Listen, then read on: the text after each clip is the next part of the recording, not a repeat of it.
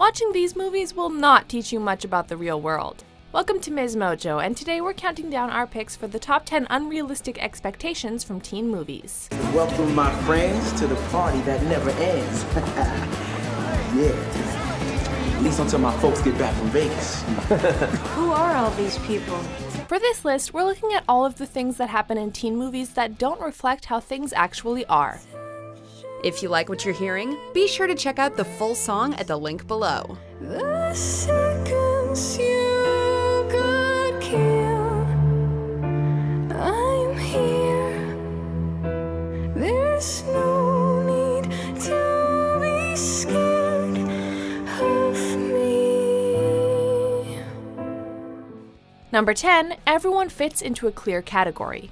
One of the tropes that is present in the majority of teen movies is the idea that all teens embody common stereotypes. Asian nerds, cool Asians, varsity jocks, unfriendly black hotties, girls who eat their feelings, girls who don't eat anything. There's the jock, the mean cheerleader, the nerd, the band geek, the bad boy, and many more.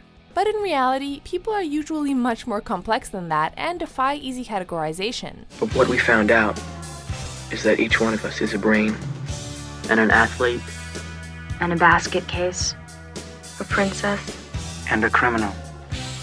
Does that answer your question? Not all athletes are intellectually inferior, not everyone who plays an instrument is a dork, and most importantly, the majority of real-life teenagers can't just be squeezed into a one-dimensional framework. And this one time, we all lost our music, and we were supposed to play this song, but we didn't know it. So we just made it up. More modern movies are definitely improving on this, but we've still got a long way to go. Number 9, no one has to do homework. If you're currently in high school, you know that most of your free time is taken up by homework. In real life, studies show that teens do up to 17.5 hours per week of homework. That's like a part-time job. And yet in movies, it seems that they have endless time for long phone chats, hanging out in cool cafes, and even large-scale musical numbers. Also, in fiction, teens who play sports or do extracurricular activities still seem to have a bunch of time on their hands, despite the fact that theoretically most of their daytime hours should be accounted for. Together, we're there for each other every time. Together, come on, let's do this. Number 8, everyone is in a relationship. Alright, you need to make this your new background. So what's your new background? Girl, come on. You know I already got it. In real life, teens may be interested in romantic relationships, but much of the time they're too busy with school and their friends to get into serious partnerships. In movies, however, it seems like there are tons of long-term couples who have stuck it out for years, and more importantly, that just about everyone dates seriously. Dion and her boyfriend Murray are in this dramatic relationship. I think they've seen that Ike and Tina Turner movie just too many times.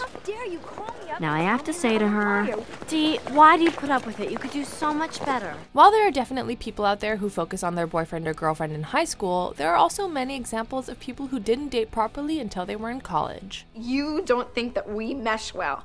I was like, why am I even listening to you to begin with? You're a virgin who can't drive. Number 7, teens do grand romantic gestures.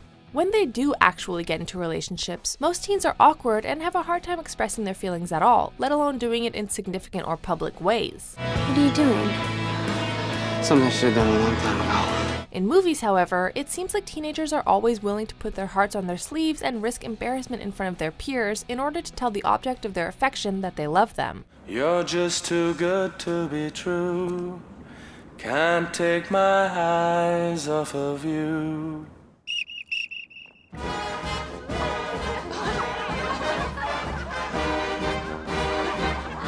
When we were in high school, we would have swooned if someone just said they liked us, let alone doing it with a big romantic gesture. Number 6, stalking is charming. Things may be a little different today, but for decades it was seen as acceptable, or even romantic, to basically stalk someone. Oh my god. Jane. What is it?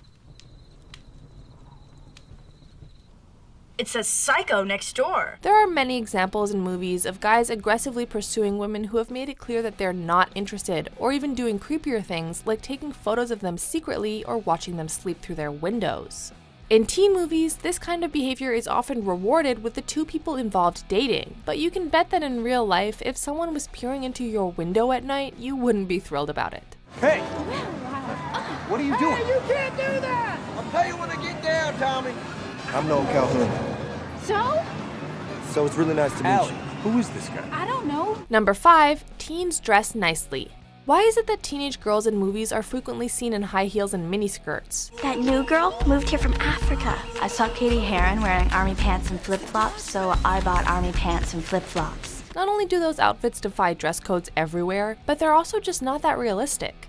Getting ready for school on time is a challenge on the best of days, but putting together a coordinated and fashion-forward outfit just doesn't happen for most people. In reality, there are a lot of teens in jeans and t-shirts or even loungewear in the hallways. Unless their parents are super wealthy, most high schoolers just simply don't have the budget to dress like that. Oh no! That's not what you do. You have to No. Put your arms through. put your arms through them. You know what I mean? No. No, no. Oh. Wow. That looks amazing. I know. Number 4, the dances are amazing. The high school dances we remember involved a half-empty gymnasium, a crappy sound system, and mediocre lighting. But if you only knew about high school dances from teen movies, you'd think they all featured live music, incredible over-the-top decor, and teenagers dressed to the nines. Hey, little girl, take me off the shelf. 'Cause it's hard having fun playing with yourself. Maybe there are some schools out there where there are committees putting tons of effort into decorating for big themed parties, but we've never encountered them in the real world. Realistically, we can't imagine most schools having the budget for parties like this.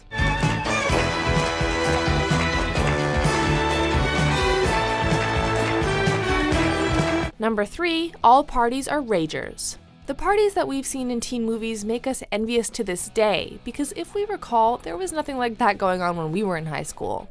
You call this a party? In film, teenagers always seem to be able to throw massive raging parties where half the school shows up, whether they want them to or not, and there are kegs, bumpin' music, and sick dancing. In real life, it's pretty tough to pull something like that off, even if your parents are out of town, without having some very real consequences. Oh, and to get to these parties, teens are often sneaking out of their bedroom windows, which hardly ever goes smoothly in the real world. Number 2, there's no adult supervision. We get that some things have to happen in movies to make the plots more interesting, and obviously it would be difficult to write a teen movie if the parents were constantly meddling in everything their kids did. Honey, you ignore the house rules, you will stay home with your grandma and help her sort wigs while the rest of us go to Hawaii. Without you. But sometimes it seems ridiculous how oblivious parents are in teen movies, letting their teenagers sneak out, have parties, skip school, drink, and much, much more without ever noticing. Old school. Great. What's that, like code for something? Oh my God, Dad, I'm a virgin. Okay, good. You'd better believe that real-life parents are a little more observant and would totally catch us doing pretty much any of this stuff. I love you, sweetie. Call if you need us.